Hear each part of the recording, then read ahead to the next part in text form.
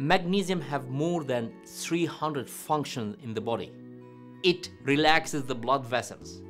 It acts like a naturally occurring calcium channel blocker, so it normalizes the blood pressure. If a patient comes to you with high blood pressure, a lot of people just see the blood pressure, measure it a couple of times, and start prescribing antihypertensive medication. In our practice in here, we check the magnesium and we correct it first before starting antihypertensive medication.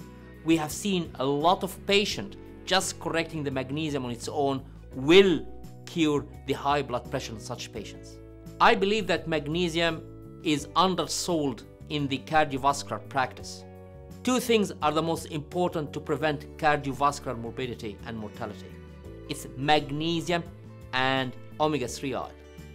Both of them are the cornerstone.